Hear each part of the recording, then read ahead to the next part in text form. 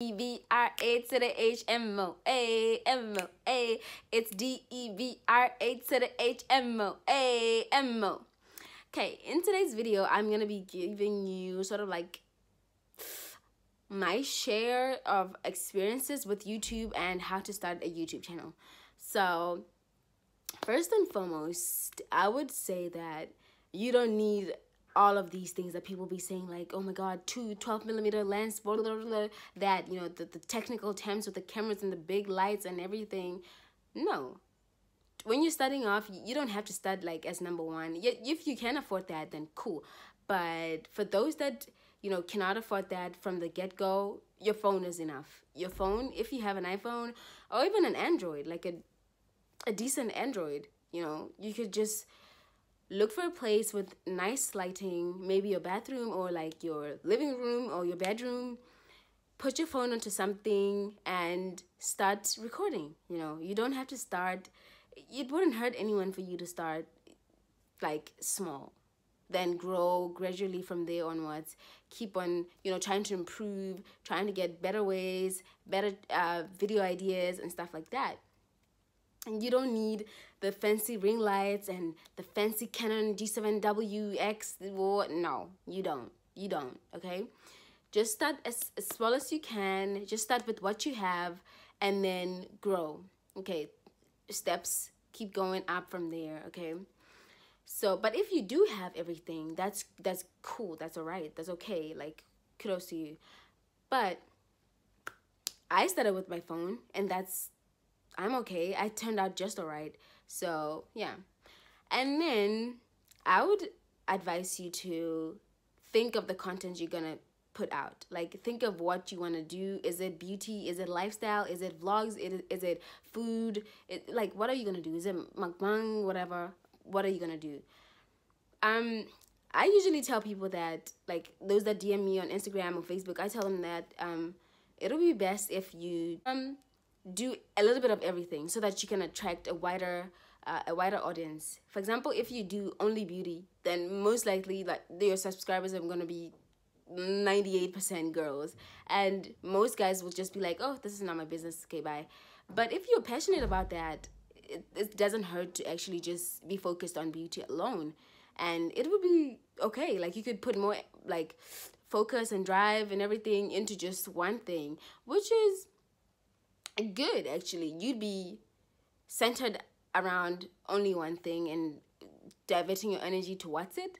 But then again, I just feel like it's better if you do a little bit of everything for everyone. Like, especially maybe when you're starting, I feel like put some vlogs. If you're a girl, put some makeup. If you're, you know, into hauls, put some hauls. If you know, put everything in. But it's still okay if you want to focus maybe on music only, that's still okay. But just put all you have onto it, okay? Because I think subscribers can easily tell when somebody's just doing it for, you know, hella, like, hella, or for the clout. People can usually tell, and they'll just be like, hey, kiddos, bye. But, and the other thing is about getting subscribers and views like that, views and things like that. Oh my god, did I just say that? It really doesn't matter. Like, I don't think people should be ventured like into like, oh my god, I need 5,000 views. Oh my, if I can get 1 million views, like, you're gonna end up just pushing it too hard, and forced things never go well. Like, everybody's gonna see that you're forcing stuff, and people are gonna drag you probably. But I just be like relaxed and just go with it. Okay, just go with it. Like, just calm down and enjoy. I feel like most of the time when people start, they're just nervous. I was nervous. I was one of those. I was really nervous, and that's okay. But just go along with it. If this is what you really want, then it's not gonna be a problem. After some time, you're just gonna be like comfortable with the camera and the lights, comfortable with your phone and the lights and everything. You just be okay. Then the other thing would be avoid like over clickbaiting things. Like, if you want people to actually subscribe, you know, like, if you want people to actually be drawn into your content, do not over clickbait. Clickbaiting is okay, like, don't get me wrong. To clickbait, it's really okay. Every marketer does that in every business. Like, people always like say some things and it's not actually the actual thing inside that box, which is totally fine. But the clickbaiting thing should be along the lines of what you're actually going to be talking about or what you're actually going to be doing in the video. Because if it's totally different, then oh my god, that's just gonna be bad. You know, like if you want to, you can over dramatize things, like, you know, hyperbole, as we used to call it in school.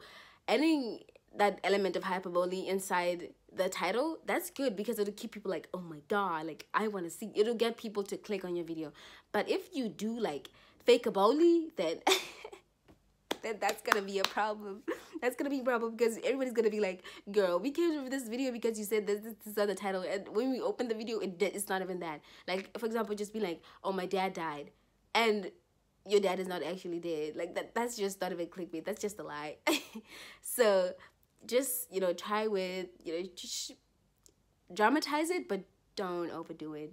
Just don't overdo it. That's just gonna be bad. That's gonna just be terrible for you, especially as a small YouTuber. Okay, girl, you're just gonna ruin your whole YouTube life. You doubting yourself. You doubting that, oh my god. Or like procrastinating, like, oh, I'll upload today, oh, this video is not gonna be good enough, people are not gonna like it, this, that. That's just bad energy, and like, period. That's just really bad energy, and you just putting it towards your YouTube and just negativity. How'd you expect it to be? Like, it's also gonna be negative, girl. Like, it's following you. You're the creator here. Like, you can't be pulling yourself down. What about the other people that don't know you? Of course they're gonna pull you down. Like, girl, they don't even care about you. So, okay, there's some people, good people on the internet, but some people are just gonna see through your BS, and they're just gonna be like, okay, girl, okay, do you want to do this thing, or you're just wasting our time? You know. Then the other thing would be your thumbnail. I think that you should make thumbnails that are so, like, attention-seeking, beautiful thumbnails that speak for themselves. For example, if you bought an iPhone 11, put it towards, you know, like, something like that, you know, like, wow, like, just make thumbnails that are really good, because it's like your thumbnail is a thing that speaks for you. Like, before people actually read into the title, people see the thumbnail. It's the picture that can make or destroy you, like, concerning your views and concerning you attracting people towards that video. So I think the thumbnail is one of the most important things on, like, trying to get your YouTube together, or like trying to make a YouTube in general. So the first video that you put out should have a really good thumbnail for attention purposes, and for, you know, you're a new person in the blog, so nobody knows you. So that's how people are going to find you, you know. That's how people are going to stay with you. Like, people are going to be, like, drawn into the video because of the appearance of the cover. Avoid ugly looking thumbnails.